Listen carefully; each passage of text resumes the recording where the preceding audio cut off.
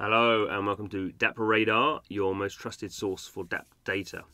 So we're on the DappRadar homepage. We're going to check out rankings, which is going to rank all that we are covering. Currently, it's going to rank them on the number of users over the last 24 hours.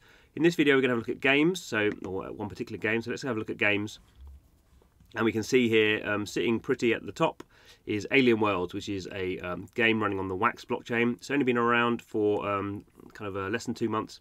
We can see in the last 24 hours it had almost 9,000 daily active unique wallets. It's gone shot straight to the top.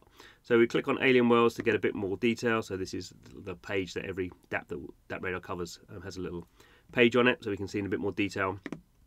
We can use this to kind of see the incredible growth of. If you just click here, we can just look at the number of users. So we can see it's pretty much gone straight up since it launched in mid-December, or kind of mid-late December. So let's go and have a look at the actual game itself. So here we go, DAO's in space, pretty cheesy sort of 80s graphics going on here, but I've actually logged in here, so let's just go and look at my account and see what's going on here. So as we say, it is running on the Wax blockchain, which is a version of the EOS blockchain. Now, one advantage of Wax is it's very easy to set up wallets, so you can set up wallets, what they call a cloud wallet, using your kind of social media. So you can kind of log in with kind of Google, or you can log in with lots of different social media networks. Or you can create your own kind of password, email password solution. But one of the things about Wax is it's quite easy to create accounts, and there's no complicated kind of wallet setup really. So we can see here, this is kind of the main hub screen. As with lots of blockchain games, there's lots of things still to come with Alien World, so it's still really the kind of first version of it. You could even say it's kind of in beta really. You can see here these things. So the main thing that's going to be launching in future is what's called the Thunderdome. So the Thunderdome is where you obviously go and battle other people. The battling element is not there at the moment. So at the moment it's just like a mining sort of element, as you can see here. So this is my avatar figure, and you basically, at this stage, I've only really started playing, so I'm quite early into the experience, and you basically, at this stage, go out and mine in the kind of in the Alien Worlds. So let's go and have a look at mining. So this is very much like an idle game. So an idle game is something where you're basically setting off something in the game that takes a certain period of time, and then after that process is ended, you come back and there's some reward that you get that you can then use in the game. So you can see here, this is so I've got some land here. This is the land that I am mining, and I've got some tools to help me do that kind of more efficiently, and I've done some mining, and now I can claim. So the kind of thing you're mining is called TLM, and it's actually a cryptocurrency. So this is what happens in these sort of idle games, where basically they're not graphically the most exciting, but basically I've mined 1.4164 of this token, and now I go back to home, and now we can see. Yeah, not a lot has happened really. Actually, what's happened here is my unstaked balance has increased, and I've also got a staked balance here. So if I wanted to, I can take some of those tokens that I've got, and I can. There's different kind of planets, but if I'm just on this first one at the moment, so I can go in and stake, and I've got I've got that staked already, and I can just add the extra ones that I've got, and just confirm, and that'll be added to my stake. Obviously this is a very small amount, so it's not really going to get me anywhere. But if you had lots, if you had lots, you can get kind of, the more staking you have, the more rewards you get. And obviously over time you can go and check out different planets and this sort of stuff. So so in my inventory we can kind of get an idea about how the game is going to develop. So some avatars here. So I've got 3 different avatars. When you launch the game, you choose one avatar, and I've gone out and bought some more. We can have a look at that. Weapons, don't really using them at the moment because the Thunderdome's not there. Land, I haven't bought any land or acquired any land. Artifacts, nothing there. And then I've got a couple of minions, which again, this is what you use in the Thunderdome. I've got a grey peacemaker and some stealthy mercenaries.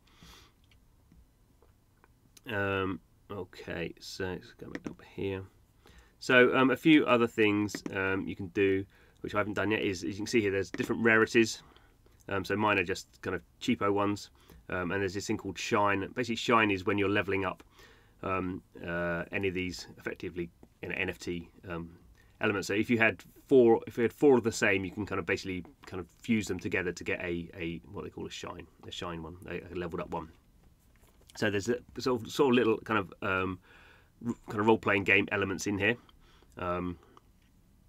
Should point out these NFTs are things that you can mine. So if you're lucky, and when you're mining, you don't just get the tokens, you actually mine these NFTs. But obviously at a very low drop rate. So for most people, probably what you'll be doing, and certainly what I did, is going to a marketplace. So this is the Atomic Hub. So this is a marketplace on the Wax blockchain, and you can see here I've selected Alien Worlds, and we can see a whole bunch of different cards here, or kind of NFT items. So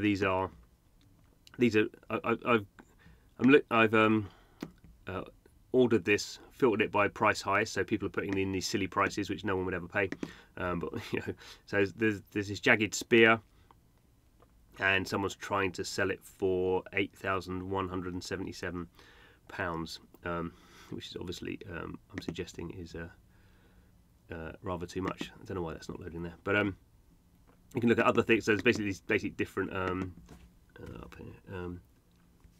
So we could look at the avatars. So there's these other avatars. This is a male cyborg, someone trying to sell for stupid amounts of money.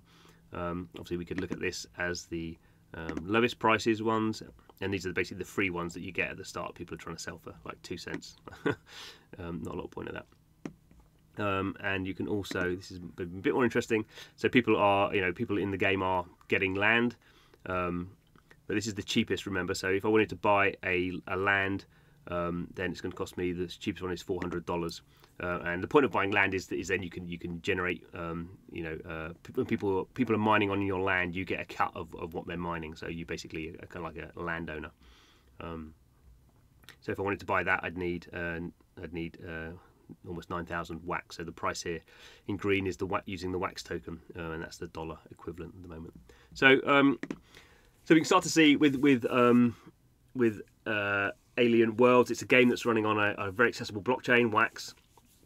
So that means it's easy for people to set up accounts. At the moment, it's not the most exciting game, I have to say. It is an idle game, and at the moment, one of the key things people will be interested in doing, which is battling, isn't live yet. But people like this idea, I think, of NFT mining. So you're doing some stuff. You're mining.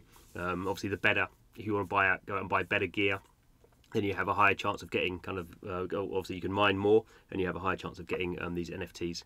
And you can start to see, other people can sort of go in and kind of create these higher value NFTs and then try and sell them in the marketplace. So you have people kind of like using it as a way of trying to make money.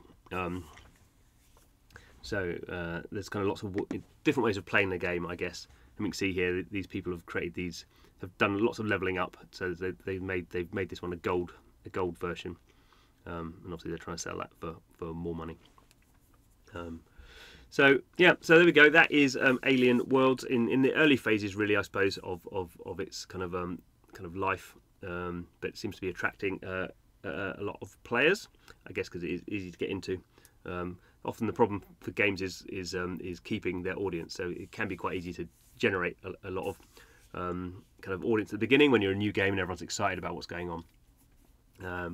I guess what's interesting will be how it can sustain its player base, and I guess particularly that will come when the fighting stuff launches. So anyway, thanks for watching. This is DappRadar, where we spend our time looking at the world of dApps and seeing what's going on, hoping to make sense of it, hoping to educate people in products they might find, they might enjoy.